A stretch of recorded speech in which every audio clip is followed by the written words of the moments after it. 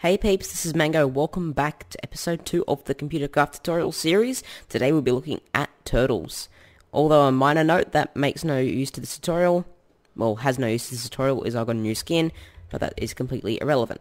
Anyway, so today we'll be looking at turtles. Turtles are a bit more world interactive than the computers. So with the computers you just interact within the computer and sometimes outside it. If you've just got a computer, it can't actually do anything to the world. Like a turtle can be more interactive with the world though. It can destroy things, it can place things, it can get what's in chests, it can put things in chests, it can move around. It's very, very cool. So we're going to take a look at it. So it's pretty much the same as a computer for purposes of the tutorial. So I'll show the crafting recipe. Turtle. So I recommend going for the advanced turtles as usual. The normal one, let's not look at the recipe. Let's not actually get it. You can see that's the recipe for the normal one. And that is the recipe for the more advanced one. I just gave myself another one. The advanced mining turtle, if I remember, yeah, there's a lot of stuff here. So the new ones, they allow you to put the tools on the side, which is pretty cool. Okay, so let's take a look at how to use these guys. So first I'm just going to turn any eye off because that annoys me when I'm coding. So you can see this is the little interface of the turtle. This is your inventory and this is the turtle's inventory. Yes, the turtle does have an inventory, so that means you can use him for mining. So he has 16 different slots, and you can select any one of them. As you can see, that's the little outliner thingy there, just like your hotbar. So what we're going to do is we're going to go edit. Let's call a program called walk. Okay, so one thing a turtle... Okay, so let's do turtle.forward and save and exit and walk. It didn't move forward. What's going on here? I know exactly what the issue is. Turtles actually need fuel to move, because otherwise it'd be a little bit OP. They can use, I believe, coal and maybe charcoal, I'm not too sure. But we're going to go with coal. I'm going to shove it in the first slot, and then we're going to go edit walk. I want to turn any eye off again. That's annoying me. So what we're going to do, we're going to go turtle.fuel, I believe. It might be even refuel, I'm not too sure. Walk. Okay, I got it wrong. Must be refuel. Sorry. Walk. And as you can see, it took all of the coal. If you don't specify how much it is in the arguments, the brackets, it just takes all the coal. Anyway, but as you can see, he moved forward. If we run it out again, you can see he moved forward again.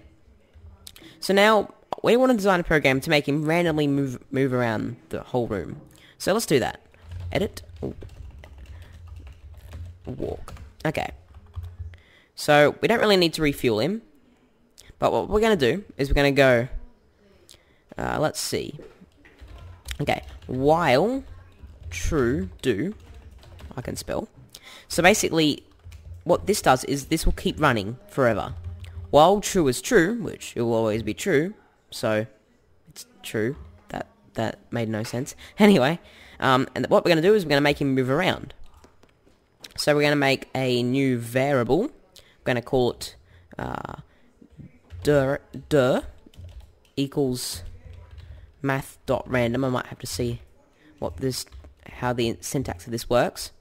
And then we're going to go between 1 and 4. And then we're going to go step equals math.random. And we'll say, let's see.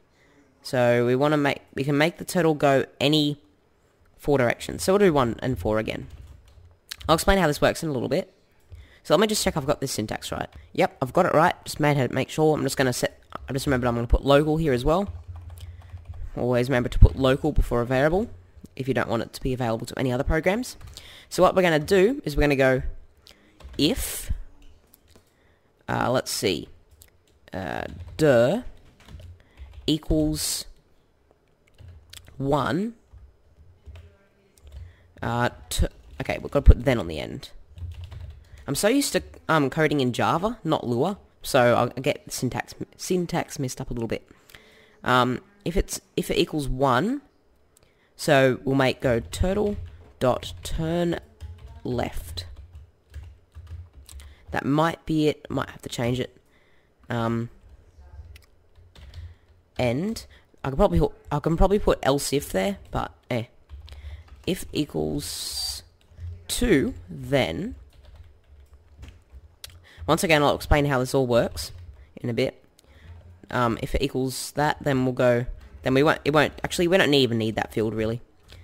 I'll explain why in a minute. Once again, turtle dot turn right, and if dir equals 4, then not them. Then turtle dot turn right 2 end. Okay, so what this is going to do is every time this runs, every time this goes through, it's going to generate a random variable every time it runs through, because it's calling a random variable between 1 and 4, and it's also going to make another variable called step between 1 and 4. So what happens is when it executes this, if dir equals 1, if it does equal 1, then we'll make the turtle turn left. If it equals, the reason why I didn't put 2 in there is because that would be going forward, and forward you don't have to do anything if the turtle wants to go forward, to face the turtle forward, because the direction to go forward is just leave it there. You don't need to turn, if you know what I mean. If it equals 3, then we'll turn right, and if it equals 4, then we'll turn right twice, so we'll turn backwards. So what we're going to do next is we're going to go if step, actually no, what we'll do, it's pretty simple, wasn't really thinking, turtle dot forward, we'll want to put step, right? That should work, hopefully. We haven't got any errors, and you can see he's wandering around randomly. He's not doing anything when he gets into the corner, because as you can see, he can't do anything, so he runs it again. So as you can see, he's just randomly going around the room doing nothing in particular. He's just moving around, and he'll explore around the room, like he appears to be stuck in the corner, but he's actually just wandering around randomly. So there you are, that's how to like move the turtle around the room. He can go up and down, he can break blocks. You can see he's not going to where I am, because if he gets to an entity, he'll just move away. So next thing we're going to do is we're going to put some more logic into this guy. Okay, so what we're going to do is we're going to, if the turtle hits a player, if the turtle sees a player in front of it, then he'll attack the player. So, if, let's see, turtle dot forward equals false. So this is gonna see if the turtle if it can't move forward. Then turtle dot attack end. Okay. Yep, I think that should be fine. So we'll go exit and then warp. We'll run that again. So now he's wandering around again. You can see I had to hold Control and T at the same time to terminate it. Because when he was over here, I had to open up his interface and hold Control and T. So watch what happens if I stand in front of him. Hey, buddy. Hey, buddy. This guy's, he's rude. Look, he's going away from me. See? He'd attacked me. Because I was in front of him. He doesn't really attack people much because, well, he's hyper and he doesn't do anything. Hey, buddy. You gonna do anything? Look at him. He's nuts. Hey, buddy. Look at him. He never stops. Yep, as you can see, so he attacked me again. And so that shows you what logic you can go into it. You can, if he's in front of you, then he can attack you. If he's like a, turn any eye on. Let's get turtle.